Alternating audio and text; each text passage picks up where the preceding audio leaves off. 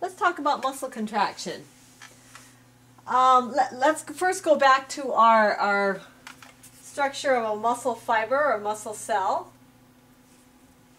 And remember that it is a cell, and it is covered by the connective tissue layer called the endomysium.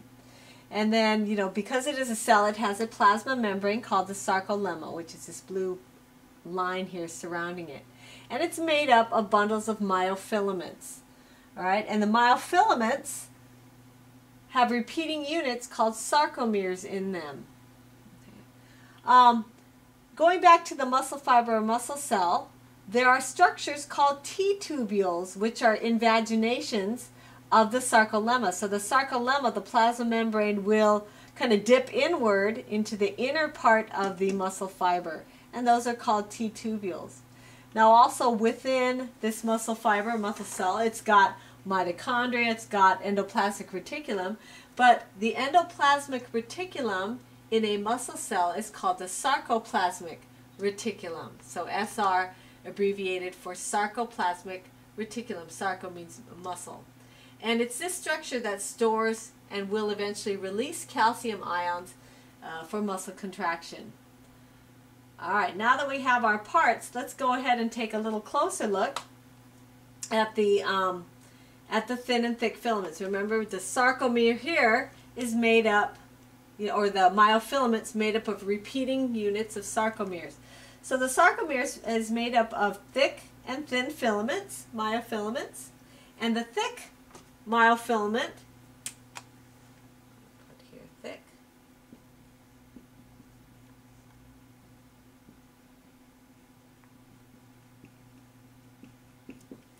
I think they just call it a filament, and then the thin filament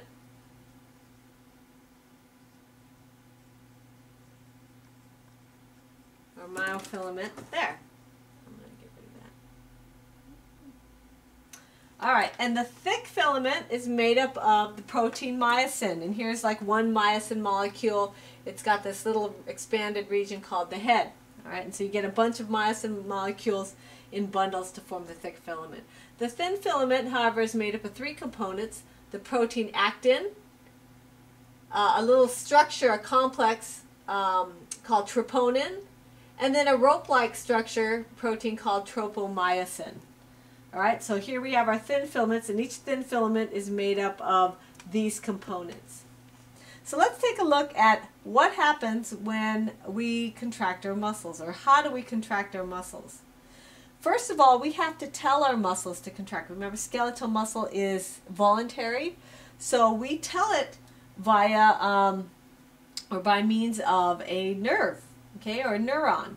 So we send electrical impulses down our nerves, all right, to those particular muscles we want to contract.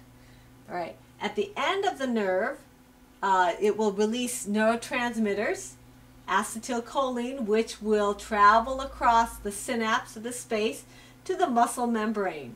Okay, that whole structure is called the neuromuscular junction. So once those neurotransmitters, those chemical messengers, travel across to the muscle membrane, the sarcolemma, it will bind to the sarcolemma, causing a continuation of that electrical impulse along the sarcolemma. Okay, so the electrical impulse travels along the sarcolemma and makes its way down into the T-tubules. All right. When that action potential, or that electrical impulse, dips into the T-tubules, it causes the sarcoplasmic reticulum to release its stored calcium ions. Okay. Now those calcium ions then will diffuse in amongst all these myofilaments, and those calcium ions will bind to the troponin. Now, normally, when you're not contracting your muscles, the tropomyosin, this rope-like structure, is covering little areas on the actin that will allow the myosin heads to attach. So when we're not contracting our muscles, the tropomyosin covers the binding sites.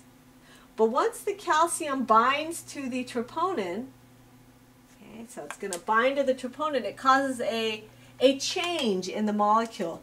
And by doing that, it causes this tropomyosin to move and open up or expose those binding sites. So now the myosin heads can bind to the actin.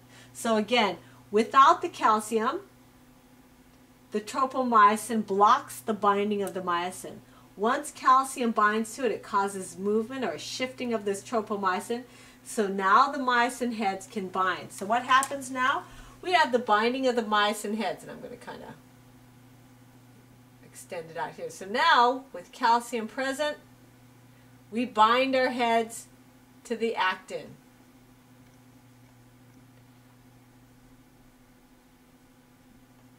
All right.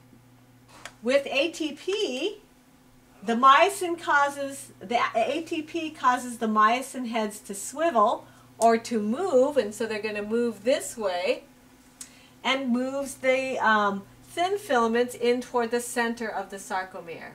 So like this. So all those myosin heads are going to swivel and move this way, inward, and pull those thin filaments inward toward the center. So if this is my thin filament, here's my myosin. Now the calcium binds, and now the myosin head can attach.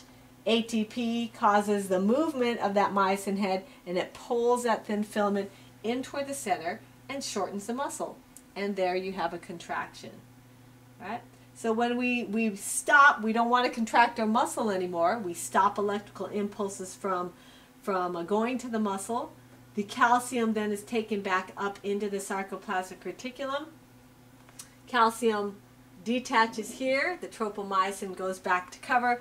The myosin heads detach. And by the way, the myosin head detaching also takes ATP to do that.